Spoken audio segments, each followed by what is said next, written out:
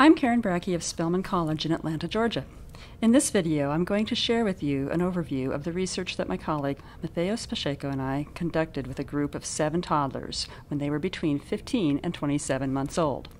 In our work, we examined the emergence of a new bimanual coordination pattern, work that we describe in the SRCD monographs in 2019. First, let me share a bit about why we were interested in bimanual coordination. Humans' flexibility and skill in using our 2 hands together allows us to manipulate objects and work with tools in many complex ways. But how do we learn to coordinate our hands as children? Dr. Pacheco and I were interested in finding out. So we selected a relatively simple skill, drumming, and tracked the emergence of a particular coordination pattern both moment to moment and over months in our group of toddlers. We chose drumming because most toddlers really enjoy it and will perform it repeatedly if asked. Let's look at our drumming behavior a little more closely. There are 2 basic patterns that most people find easy to perform with a high degree of precision in timing. The first is what we call in phase, which is when the 2 hands move up and down at the same time. This in-phase behavior tends to be a very stable form of drumming, and even toddlers can perform it well, usually about the age of 15 months or so. Here we see an example of in-phase drumming performed when this toddler was only 17 months old. The second pattern that most of us find easy to perform involves the hands moving in opposite directions, so that as one hand moves up, the other hand moves down, like this. This is called an antiphase pattern because the limbs move in opposite directions. This video clip shows an example of antiphase drumming by a 26-month-old toddler. Although adults generally perform this antiphase pattern well, this performance is typically not as stable or consistent as it is for in-phase drumming. For toddlers just starting to drum, it takes time to learn how to overcome their natural tendencies to drum in phase so that they can produce antiphase movement. Our work focuses on just how toddlers come to do this. Notice that in the drumming bout shown here, the toddler starts with in-phase motion, then briefly holds one stick still to switch to antiphase movement. In making the switch from in-phase to antiphase coordination, the toddler must overcome the natural tendency to move the arms up and down in synchrony. Even a simple change in behavior like this represents an important step in developing the motor control and flexibility that will be critical to future skill with object manipulation.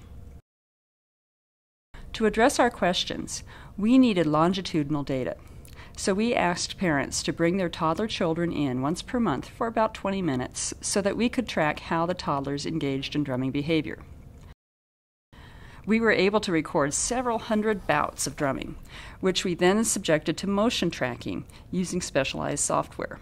The data we used for our analysis focused on the vertical motions of the drumsticks and on how these motions changed over the months of the study and moment to moment. What did we find out? Our monograph reports a lot of detailed analyses, but here are some of our main findings. First, we discovered that toddlers engaged in some brief sequences of antiphase drumming even during the early sessions, but most of the toddlers showed increases in antiphase stability after they were about 20 months of age.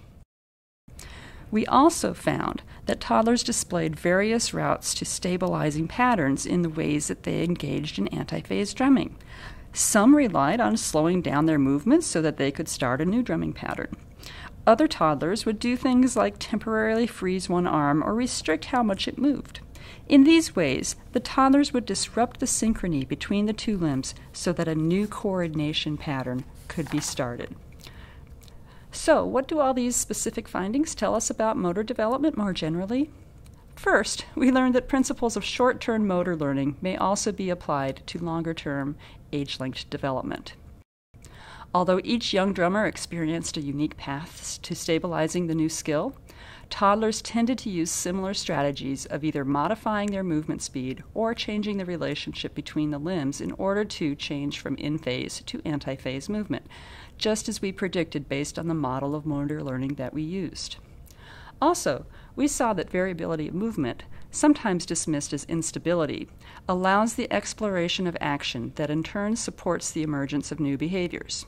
In other words, what some people might think is just messiness in development may actually be movement variations that are necessary for learning to occur. Thank you for watching this video. To learn more, please read our monograph, which is available on the Monograph section of the SRCD website at srcd.org/publications/monographs. You may also visit the Monograph Matters website for additional related content at monographmatters.srcd.org.